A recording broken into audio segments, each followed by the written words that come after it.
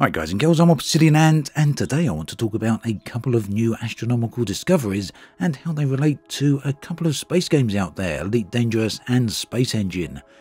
Now, a little over 12 light years away from Earth, a set of new exoplanets have been discovered by the Institute of Space Studies of Catalonia. The star around which they orbit is called a Teegarden star, which itself was only discovered in 2003. Now, Teegarden is a fairly dim star. It also has a far lower mass and surface temperature than our own Sun. In the footage here, we can see the Teegarden star system modelled in the Universe Sandbox 2.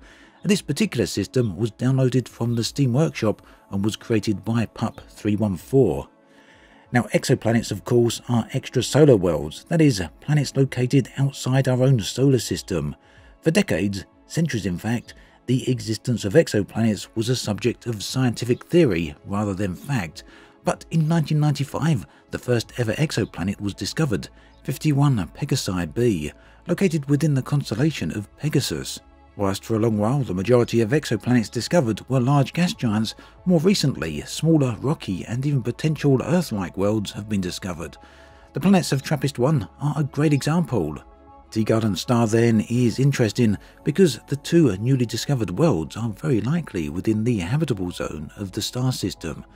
This means that the location is conducive to both water and life. Of course, even though the planets have been detected, there's no data to suggest their makeup, which means we don't know if they have atmospheres or anything else, or really any other details about them. What is known, however, is their orbital period. Teegarden B appears to have an orbital period of around 5 days, whilst Teegarden C has an orbital period of around 11 days. And again, to reiterate, it's also known that they likely exist within the star system's habitable zone. So, with this new information to hand, I thought it would be fun to jump into two of the most popular space simulators, namely Elite Dangerous and Space Engine, and see how Teegarden star system is represented here. So both Elite and Space Engine rely on real-world star data for stars closest to Earth. This means that in terms of what is actually currently known, they should be accurate. Where there are gaps in the known data, the software of each game fills in the gaps with procedurally generated worlds and stars. Both softwares also have accurate astrophysics model, so they can often be surprisingly accurate when filling in such gaps. Firstly then, let's look at Elite Dangerous, which contains a full simulation of the Milky Way.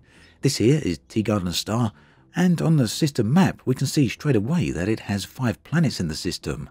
Most of them are atmosphericless. It's more than possible that the real-world Teegarden star has more than 2 worlds, and that currently only 2 have been discovered. Looking at each of these planets in Elite, however, we can see that their orbital period is far slower than the real-world data suggests. These are also shown as icy worlds here, most likely because the star is relatively cold and these planets are a good distance away from the star. To gain any reasonable amount of heat, they would need to be much closer. So in the case of Elite then, whilst it does show planets, they appear to be in the incorrect position and have incorrect orbital periods. Planet 1 has an orbital period of 830 days, which is far beyond the real-world data of 5 days. Planet 2 has an orbital period of 1,311 days compared to the real-world data of just 11 days. All of the planets in the Elite Dangerous version of Teegarden are well outside of the habitable zone. Space Engine, like Elite, also models the entire Milky Way galaxy, which we are travelling through right here. What's more, Space Engine also models an entire universe containing over 100 billion different galaxies, some of them known, such as Andromeda, and many procedurally created. All of them can be fully visited and explored. In Space Engine, the Teegarden star system instantly has a very different take to Elite. Here, most of the worlds contain an atmosphere, and some even contain seas of various liquid types. Looking at the planets in more detail, we can see that Space Engine also shows the system as having 5 planets. More specifically, however, planets 2 and 3 appear to have very accurate orbital periods. Planet 2 has an orbit period of 6 days compared to the real-world data that suggests 5 days, and Planet 3 has an orbital period of 11 days, which perfectly matches real-world data. Looking at these planets' distances from their star, in the Space Engine it shows that Planet 2 is 0.035 astronomical units, whilst Planet 3 is 0.049 astronomical units. The optimistic habitable zone of Teegarden star system is between 0.02 astronomical units and 0.048. This means that Planet 2 is well within that range, whilst Planet 3 is only 1,000th of an astronomical unit outside of it. Planet 1 is also worth taking a look at here in Space Engine.